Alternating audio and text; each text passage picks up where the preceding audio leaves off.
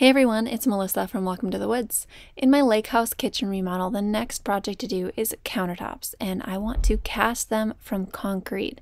So I'm clearing my living room space here as an area where we can put down melamine sheets and rails and cast the counters. Now for this project, I'm going to have a little help from DIYconcrete.com. They sent two of their experts, Brandon and Isaac, to help with this part of the process.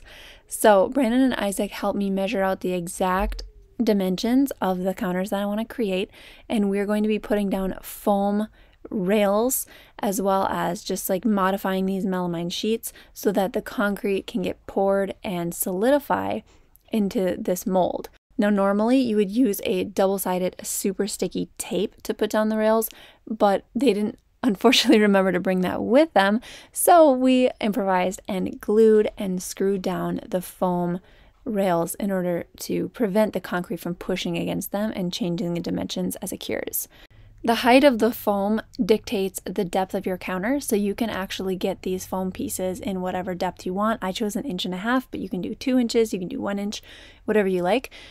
I am casting these counters as a stable substrate for me to actually put another concrete coating over them in the future. So you'll see later in this video what I'm going to do to modify them, but you can use this product to cast concrete counters that you're going to flip and use as is.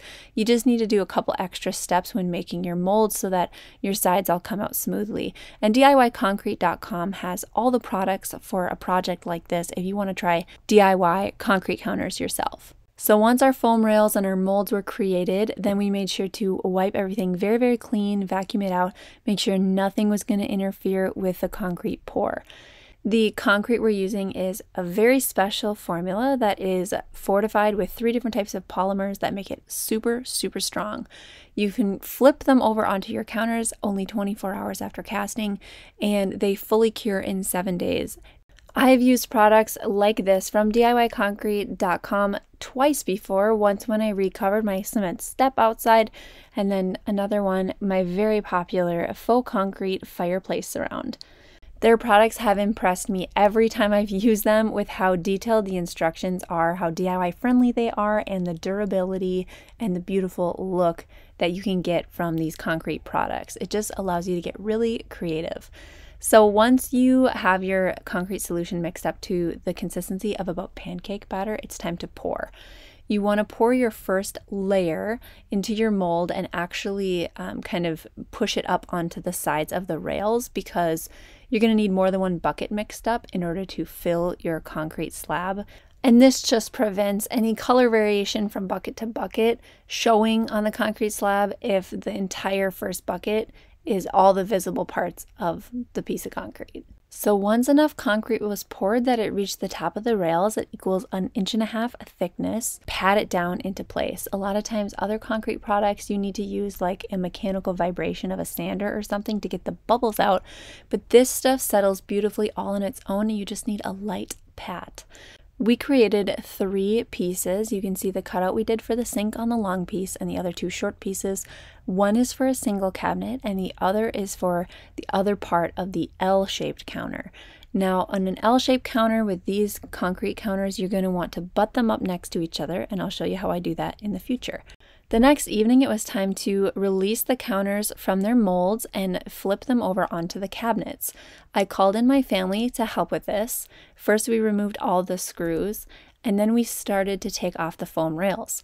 Now, because I'm putting a topping on my counter, the foam rails didn't have a smooth edge with tape. We omitted the tape, and this actually caused a problem because the foam rails made it so that the concrete was a little bit hard to get free from the molds we had created. We tried prying it off with a crowbar, but it just kept busting into little pieces like this. This took quite a bit of time to get off. It would be much, much easier if I was going for a smooth edge on the counter and we had taped it.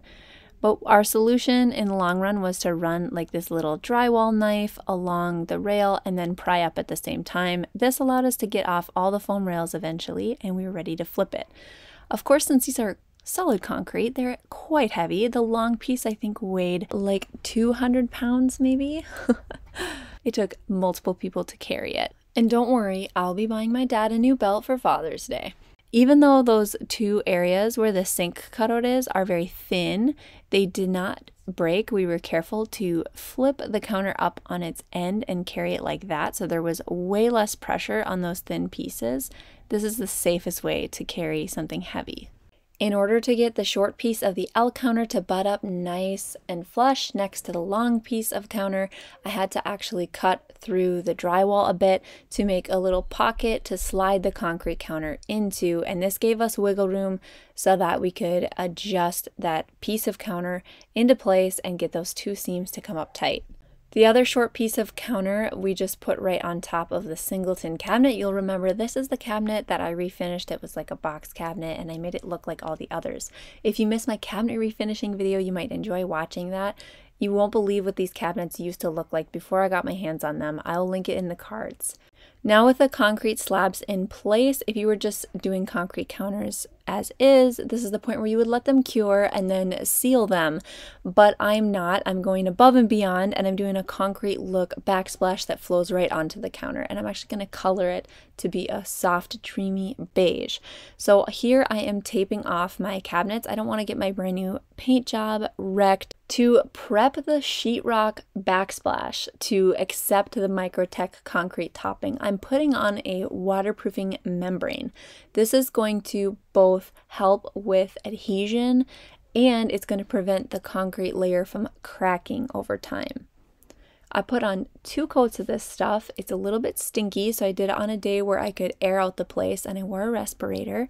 You roll it on with a thick nap roller, like a 1/2 inch or higher. You want to make sure that it's fully coating the sheetrock. I did not cover the concrete counters with this because the Microtech topping should stick to those just fine as is. It was at this point that we placed the last slab into the corner to create the L-shaped counter, and I didn't place it with the other 2 slabs because I needed an electrician to be able to get behind that cabinet and wire in a 220 volt for the range I'm getting. But here I am with my husband shuffling it into place, and you can see how it was super crucial to cut out that little extra space in the drywall so that we could shimmy it in. It is a very tight fit. I also cut out some of the drywall on the back side so that my opening for the range was exactly 36 inches. I did end up casting this piece of concrete just a little bit too long, so it was sticking off the cabinet more than I wanted it to be. For the seam where the counter met the drywall, I wasn't really sure how to stabilize that so it didn't crack. I decided to run a bead of some caulk there, and I also did that in the area where I cut out the drywall and the concrete slid underneath it. Here I'm putting up some more heavy-duty protection because what I had before wasn't going to work as well for the Microtech topping. I'm literally going to be troweling on a concrete product across the counters and the backsplash, and I expect it to get quite messy. So I used a huge tarp. Now I'm going to mix this up. It is mostly just water and then the specialty concrete powder. This process with the Microtech topping comes in 2 parts for the 2 different layers you're going to apply. The first layer is generally darker. You start with the gray powder, and I also colored mine partially with the Sun Buff colorant, but you wouldn't have to color this layer. When I did my fireplace, I only added the color into the second layer, which was like the white powder. So with this first layer, I'm going to mix this all up, and you're going to want to be really thorough because the colorant can leave little streaks if you don't get it thoroughly mixed with the concrete powder and the water. Now this Microtech topping gets troweled on, and at first I started troweling it onto the counter itself. I quickly realized that this was going to dry fast. It was absorbing into the concrete quickly. So I switched gears and decided to move to the backsplash because I knew that the first layer on this waterproofing membrane wouldn't just soak in the way it was on the counter. This was also wise because on a vertical surface, you're going to drip little bits of the topping off of your trowel, off your drywall knife. And so I wanted to make sure that I could catch those and they didn't mess up whatever I was going to do on the flat surface of the counter. I enjoyed the process of troweling this on because it's kind of artistic in a way. It is a wrist workout for sure, but I enjoy the movement and I enjoy the handmade look afterwards. It gives an awesome texture. You'll see troweling on this first layer on the concrete counters, it was absorbing very quickly. Remember, these concrete counters aren't sealed with anything, so this Microtech topping that I'm putting on here is just absorbing right into the other concrete. It sticks beautifully, even on those vertical surface edges. I did let this first coat fully dry before coming back the very next day to add my second layer. This is how it looked dry. It looks very even, and once it's dry, even though there are spots where it's thin and you can see that red waterproof membrane underneath, you can't tell on camera. I did come across with a scraper with my drywall knife just to scrape any high points on the concrete before I troweled on the second layer. This is not necessary, but I just thought it would make it easier to get a smooth finish in the end. There were some ridges because, like I said, this is concrete, so it obviously builds on itself. The ideal is that you don't build it up more than like a 1/16 of an inch. You don't want a bunch of concrete to be in any spot. This is meant to be like a thin coating. Now the second layer mixes up almost exactly the same as the first. The only thing I'd say is I tend to mix this one slightly thinner because it absorbs into the previous Microtech layer quickly. In that same respect, you want to spritz your layer with water before trying to apply because it's going to be pretty difficult if you're not doing that in order to even push the product around. It'll just get chunky and absorb really quick. So this, you can see I got a really soupy second layer, and I'm just going to do the same thing. The second layer is a slightly lighter color. I still use the Sun Buff colorant, but I mixed it in with white Microtech powder, so it ends up lighter. This is great because as you apply, you scrape off certain parts, and that reveals the darker shade of the similar color underneath. This gives the concrete topping a beautiful movement and multi-dimensional look. So the first coat of Microtech topping took me about 2 hours, and the second coat took me about 3 hours as I was pushing things around and tried to get an even finish. Now at this point, you'll see in the corner, there's like an opening, and I didn't cover any of that with the Microtech topping. That's because I'm actually going to put a hutch there. So the house had this hutch sitting around, and I noticed that it matched with the trim work. It was also just slightly taller than the distance between the ceiling and the top of the counter. So when I was constructing the shelf, the floating shelf, I actually made it so that this 24-inch wide hutch would fit right in the corner. So I have to cut off the bottom so that it fits in the space, and I want to get rid of this ornate detail anyway. I hammered this front piece off, and then I'm using my jigsaw to cut the height of the entire hutch a little bit shorter. I made sure to place this hutch in its spot in the corner before my second layer of Microtech was dry so that I could use some of the material to patch areas where we accidentally scraped off the countertop finish trying to shove this hutch into place. It fit beautifully, and I think this is going to be an awesome feature in the kitchen. After the second coat of Microtech topping had dried for a day, I came into sand. I'm using a random orbital sander instead of sanding by hand because it's just going to go a little quicker, and I think I'm using 220 grit sandpaper to get everything smooth. Obviously, you don't want ridges on your counter where food can collect, so I'm doing a really good job sanding all of this, the backsplash included.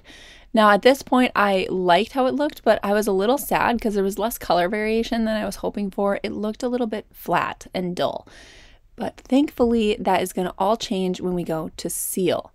Now the next step is to seal it, and first you need to make sure the surface is extremely clean. So I vacuumed it and I used a sticky tack cloth to wipe all of the tiny bits of dust off of the backsplash and the counter. DIYconcrete.com's Countertop Sealer is a food-safe polyurethane, and it comes in two different parts, part A and B. So you'll need a measuring bucket, part A. Part B, you'll need a high-density foam roller, a tray, a mixing paddle, and then you clean this all up with denatured alcohol, and I just have a rag handy in case. You measure out 3 parts A, and then you mix in 2 parts B, and you mix that with your paddle drill for several minutes until it's catalyzed. Now the instructions give you really specific times, as far as how long to mix. And then also this has an induction time where you have to just let it sit. The poly sealant then gets diluted with 7 parts water for this first coat because we're going to prime the counters. And basically we want as much of this product to absorb into the concrete as possible. Once it stops absorbing it, then we can put subsequent layers of this same sealer, but diluted to only like 1 part sealer, 2 parts water on top. Now this sounds maybe a little complicated, but don't worry, when you buy a product like this, it comes with really specific instructions, and if I can do it, you can too. Before applying the diluted primer coat of the sealant, you're going to again spritz down the countertop material.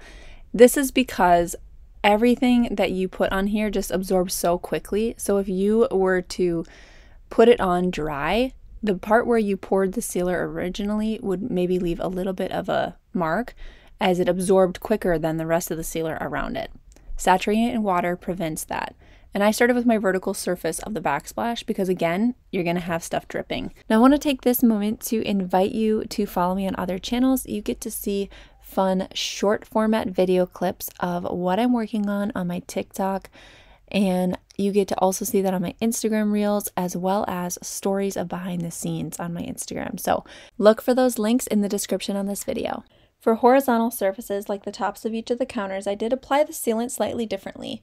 I spritzed it with water just like the backsplash, but then instead of rolling on the sealant, I actually poured it on to flood the counter with it. I am going to push this material all the way around and try and get as much of it as possible to absorb into the concrete. You can tell that it's not absorbing anymore once you start to see bubbles appear. And so at that point, I took a mostly dry roller and then back rolled everything.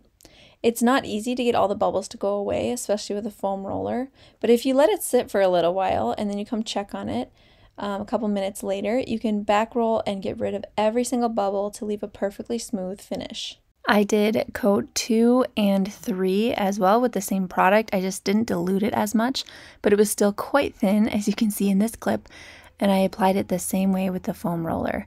The next day, the counters were dry enough that I was anxious to insert our drop-in sink, and I also placed the faucet there. Obviously they're not fully installed yet, but I just could not wait to see the finishes I had picked next to the concrete backsplash and counter.